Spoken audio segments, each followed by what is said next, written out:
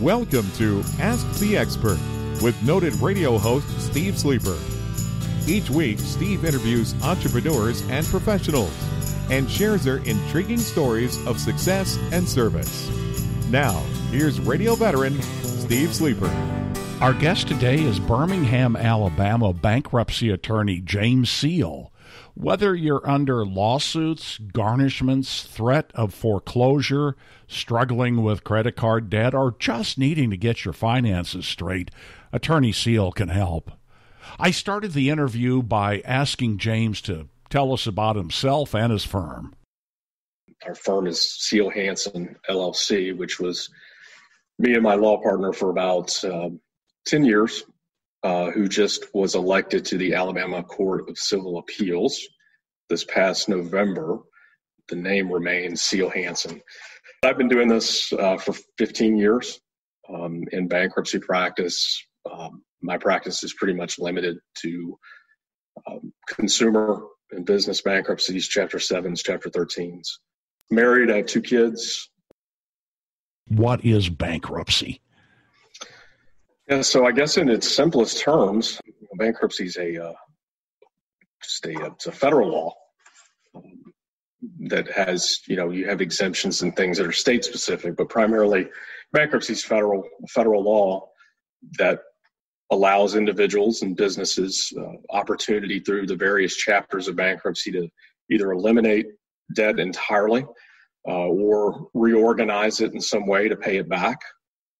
I teach bankruptcy at Birmingham School of Law, and one of the things I tell my class is that bankruptcy is very interesting because it's one of the things actually provided for in the U.S. Constitution. The framers mentioned bankruptcy in Article 1, Section 8, and gives Congress the power to establish uniform laws on bankruptcy. They're always kind of, are surprised that it's specifically mentioned in the Constitution. So, it is a fundamental right that we have to be able to, protect ourselves under the laws that Congress establishes on bankruptcy. Being the most recent bankruptcy law in 2005 made sweeping changes to the bankruptcy code, but it is currently, 15 years later, it's still the bankruptcy law which we practice under. What are the different types of bankruptcy? Well, Chapter 7 is primarily what the code refers to as total liquidation. It's essentially just a scenario available to consumers and businesses to essentially just liquidate any assets that they may have and discharge, meaning just get rid of unsecured debt.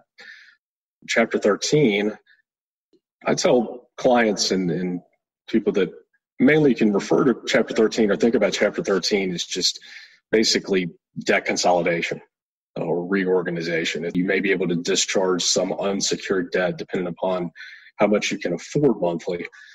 It's only available to individuals. What is the process for filing for bankruptcy, and why do I need a lawyer to do that? Well, the process of filing a bankruptcy, being that it's federal, it's kind of like anything else. It's federal. There's standardized forms that exist for it. You have specific things that are, different in each district within the state. 7s and 13s begin with the filing of what's called a bankruptcy petition. And that's essentially just standardized federal forms that spell out the debtor's information, all of the assets you have, all of the liabilities that you have, your income, your expenses. One of the components of the 2005 law is what's called the means test, and it's basically just a process by which to determine if you're eligible to even file for a Chapter 7 bankruptcy, depending upon the income that you make. So there's forms related to the means test. There's the listing of creditors to make sure they get notice. There's a form that indicates your Social Security number, verify that's correct.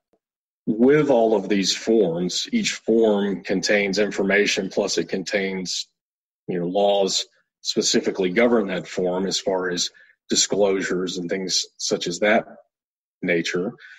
So the answer to if you need a lawyer is that you don't. There's no requirement to have a lawyer, but because of those intricacies to the forms and the law and how it may apply to your creditors and your assets that you have, it is highly suggested that you speak to someone that practices in this area of the law. And I would take that a step further and say that you speak to someone that really only practices in this area. I mean, I tell clients all the time that, you're welcome to go talk to somebody else and they practice 10 different types of law. And I just tell them straight out of the gate, I'm not smart enough to practice 10 different types of law. I mean, I'm focusing on bankruptcy, be good at that. Will bankruptcy eliminate all my debts? Depending upon what type of debts that you have, it will eliminate those debts, unsecured, again, credit cards, medical bills, those kind of things. But there are some specific things under the bankruptcy code that are excluded. And always a good way to think about those are if they're really attached to the federal government in any way, there's a good chance they are excluded. They take care of their own when they create federal legislation. So student loans, taxes, things like domestic support obligations, like child support, alimony, those types of things are usually non-dischargeable, meaning that those are debts that will not be eliminated. They're going to just kind of pass through the bankruptcy process. Secured debts such as cars and mortgages, where there is some type of security interest, those are dischargeable as well unless you execute something within the bankruptcy process, which is called a reaffirmation agreement. Essentially just saying, I know these are included, I know they'll be discharged, but I'm going to promise to pay them anyway. And the reaffirmation agreement kind of takes those out of the bankruptcy and makes them non-dischargeable. They've passed through. They weren't discharged because you reaffirmed them. So not all debts are dischargeable, but most of the people that file have the unsecured debts, credit cards, medical bills, those kind of things. Those are. Will it stop the collection calls? It will. That is one component of the bankruptcy code that is pretty much certain in all kinds of debt that you have, that there's a mechanism in the code which is referred to as the automatic stay. So immediately upon filing a case, the automatic stay kicks in. It is immediate, and it requires creditors to cease collection attempts with the person that has filed. So phone calls, lawsuits that have gone to judgment, and now there's garnishments associated with those. Those things have to stop by operation of the bankruptcy code immediately. No questions asked. Now, some of those things might be that you're getting collection calls on might be, in the long run, non-dischargeable, but the collection aspect of that has to stop. And it's an ability for someone to gain some breathing room and just kind of figure out what options are available and what's their next step need to be, and without the fear and apprehension of answering the phone when it rings. As we record this podcast, we're a couple months into the COVID-19 crisis, so that brings me to my final question, and that is, are you open during COVID-19? How do we reach you? How do we meet with you? We are. Probably when the bankruptcy court made the full determination to stop accepting stamped and filed petitions to the clerk's office and everything went paperless, we made an immediate turn to be completely paperless. And so over the years, we've kind of built on that philosophy as far as being paperless, with more systems to manage our caseload online, to follow up with the new people that have called the office on a more automated basis, allow more access to their files within these systems, and essentially move everything off of antiquated hard drives to cloud-based online systems.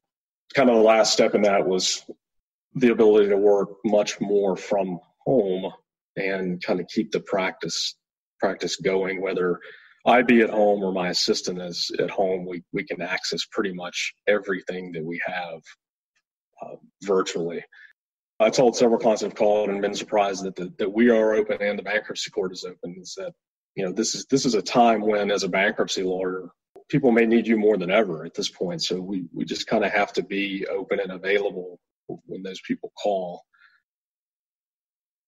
Well, James, thanks. This has been valuable information, especially right now, and I appreciate you being on Ask the Expert today. I appreciate you having me. Thanks for listening to Ask the Expert with Steve Sleeper. Join us next time as entrepreneurs and professionals share their intriguing stories of success and service.